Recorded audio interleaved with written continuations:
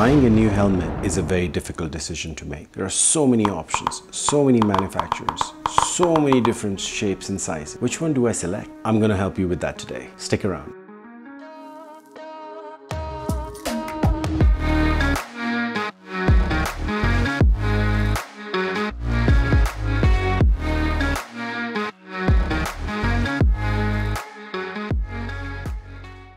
Welcome back to my channel. In today's video, we're going to talk about how to pick the right helmet for your sport bike or your super naked bike that you own. Now, it's a very confusing process. Selecting the right helmet for you can be very confusing, frustrating as well, because you do not know which one you want to get. However, put your choices into 5 different categories for selecting a helmet. Once you're able to do that, it gets a lot easier for you to pick and choose what you want for yourself. So what are those categories? 1, safety. 2, aerodynamics. 3, the fit. 4, design, and the 5 is the price. So if you go ahead and break them down into 5 categories, it gets a lot easier for you to make your decision. Now, let me elaborate a little bit on these categories for you. Number 1, safety. You always want to pick a helmet that has a very decent safety rating. So there are multiple certifications other than DOT that you should look out for. There is FIM, which is one of the latest certifications. There is ECE, and then there is SNELL. You want to make sure that your helmet carries at least one of these. These are independent third-party certifications that the manufacturer has to get, and they put the helmets through multiple levels of scrutiny. I'm going to probably put the link above here for you to maybe see a little bit more about these certifications and what kind of tests that they put these helmets through as well. Staying on the point of safety, you want to make sure what kind of materials go into making of the helmet that you want to buy. Most of the top line helmets today are made of carbon fiber. They not only have better strength in terms of protection, but also they're lightweight, so that helps you overall as well. The other 2 things you want to really look out for is, one being pin lock, which every manufacturer usually puts it in the box nowadays, with the exception of Bell and ProTint, because it comes with a layered, but it also helps you not get fogged, especially if you're riding in cold or if it starts to rain while you're on the ride. The second and one of the most critical points that a lot of people overlook is the viewport.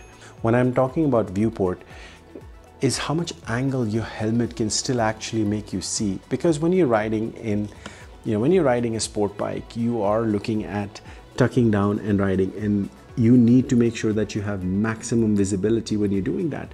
Now, if a helmet which does not have a very big viewport is going to block your vision, and that could be a recipe for disaster. So please look into a large viewport. And as I said, top of the line helmets, race helmets are designed for you to go fast on track. They have a very large viewport for you to be able to see a lot more when riding fast, and especially under tuck. The next category is aerodynamics. A lot of us, we know that modern day motorcycles can reach high speeds really quickly. And the last thing you want is the wind buffeting or pushing your helmet above where it impacts with your visibility, your riding, and is a hindrance. So you really want to look into the helmet which have really good aerodynamic package. Like this Bell does not come with external or additional spoilers, but as you can see, it does have a little bit of a spoiler at the back, which helps the wind to kind of pass over smoothly and keeps it stable. Especially if you have a naked motorcycle, you want to make sure that you have a really good aerodynamic helmet. The modern bikes can get up to speed really quickly, as I said earlier. I used to own a Honda CB 1000R, and my first helmet that I bought for that motorcycle, it was a mid-range Nex helmet, which is a pretty decent brand. It's a Portuguese manufacturer, makes pretty decent helmets. However, when I went on the track and I started to ride fast on the straight, the helmet would start to move, and not only just move sideways with the wind, it would slowly start to put my head up, because the helmet is literally trying to come off my head because it did not have the appropriate aerodynamics. So it's extremely important to think about aerodynamics before you purchase. Now, majority of these helmets worn by some of the other MotoGP rider or World Superbike champion rider. So you can trust that some of these high-end helmets that these riders wear are designed to withstand that. And once I upgraded from Nex to an AGV Pista GPR, it was so much better. where my helmet was stable at almost speeds of 220, 240 kilometers an hour on a naked motorcycle. So there was a huge difference between the two. I would strongly recommend you guys, if you have a naked bike or even a sport bike where you still have some sort of a wind protection, still go in for a helmet which is aerodynamically extremely sound. Talking about aero as well, the other thing that you want to keep in mind, while these helmets are the apex predator, the best of the best that are out there, they will be extremely loud inside. Please use earplugs while you ride. It will change completely the way you, and your ears will last a lot longer.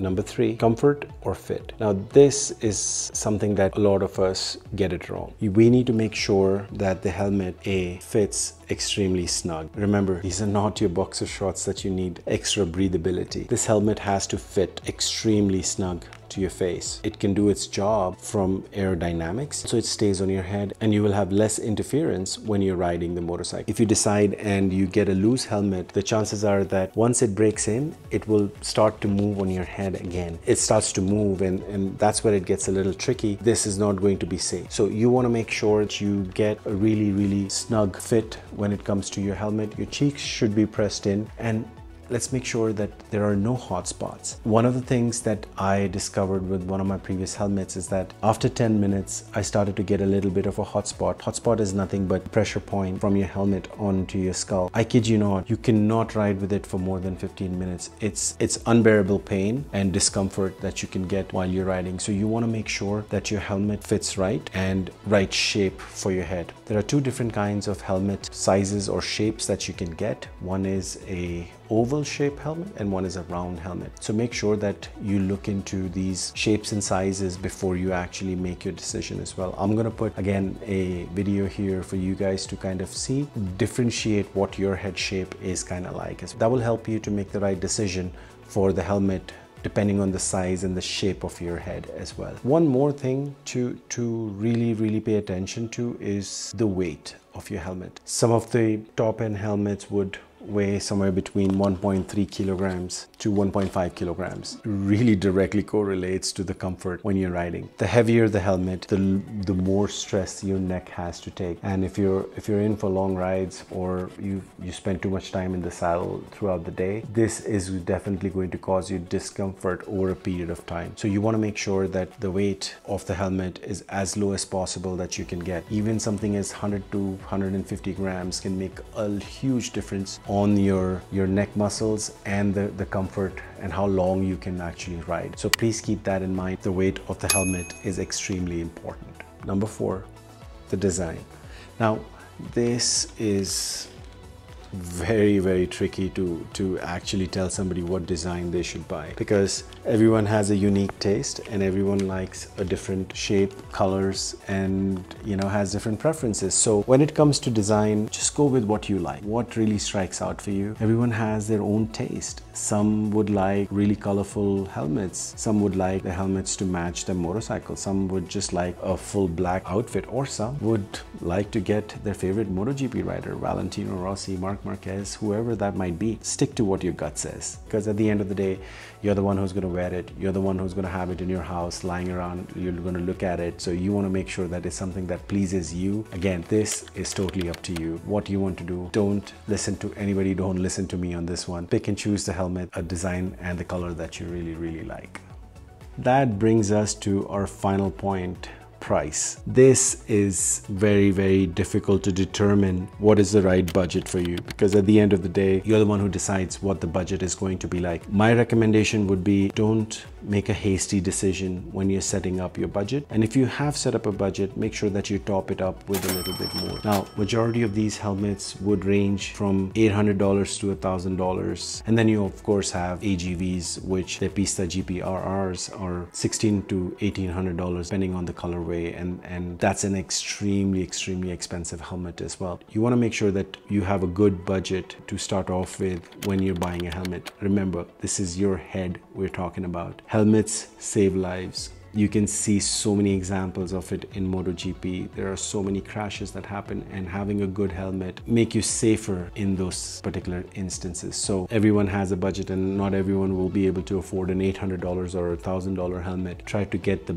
best helmet. Don't try to save up downgrading to a lower, cheaper quality helmet. There you have it. Those were the 5 things that you want to keep in mind in those 5 categories. I'll put the information down in the description below. Now, I know you guys have been waiting for me to talk about helmets do I own and how they are and what are the pros and cons of some of these helmets. So I can start with my Bell Raystar helmet. This costs around $1,000. It's a full carbon fiber helmet with the carbon fiber weave. I'm not sure if you guys can actually see that. And it's 3-tone paint, which I really like, which is carbon fiber, gets into a little bit of matte black and then followed by matte orange. It has also the orange lining inside. From a color combination perspective, it's pretty cool. The materials that Bell uses are fantastic and phenomenal. It has a very big eye port, so when I'm in the tuck position and I'm riding on street, it really helps me. One of the best things that I love about this helmet, the Pro Tint visor. You don't have to purchase a secondary visor and go through the whole process of changing. It's a photochromatic lens. As you go in the sun, it gets darker and darker. It'll turn completely black. Still pretty great visibility when it is bright outside, and when the sun goes down, comes back and becomes this normal clear visor as well. So that's a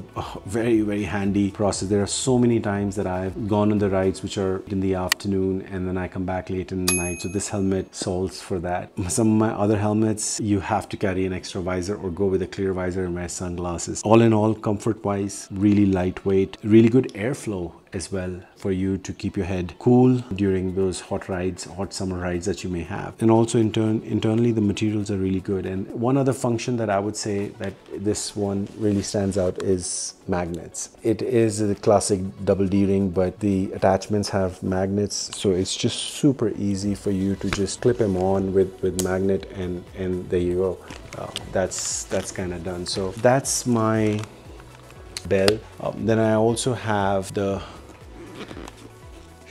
Shoei X14 or X-Spirit 3 with an iridium visor in front. This is in the Marc Marquez's Motegi colorway. Has really cool graphics, as you can see here. It's got the whole samurai theme going on around it, and of course the Marc Marquez's signature. And also, this is my track helmet. Most of the time I use this on track. Things that I really love about this helmet is that how light it is. It is lighter than the Bell helmet, and it is extremely comfortable when you're wearing it. You don't feel anything on your head, even on the long sessions or back-to-back sessions that I end up doing at times on track. One other feature, it has a tab for you to keep your helmet visor open to a certain level. Not a lot of race helmets have that option. The Bell doesn't have it. The AGV Pista GPRR does not have that. It's either open or closed. This, you can actually set it up and keep it at a certain level. Overall, aerodynamics wise, this is really good. It's got these spoilers in the end. It also comes with certain grooves over here, create a certain vortex. It should help you with aerodynamics and the sound. I've tried all kinds of race helmets and they're never quiet, and you have to wear earplugs when you're using them. So yeah, these are my 2 helmets. This is again mostly my track helmet now, and then of course for my street needs I have my the Bell. I do also own a couple of other helmets. I own a AGV K6 for time being. I did sell my AGV Pista GPR. I don't know why. I really liked the helmet, but I did sell it because I just had too many helmets at home. So there you have it, guys. These are the 2 of my favorite helmets that I have. The difference between these helmets overall, very minimal when it comes to the top line helmets. It really boils down to what your preference is and what really you like. So that's all I had for today. Please drop in a comment. Please do like and subscribe to my channel. Thank you so much for your time once again. And till the next time, ride safe always. Peace.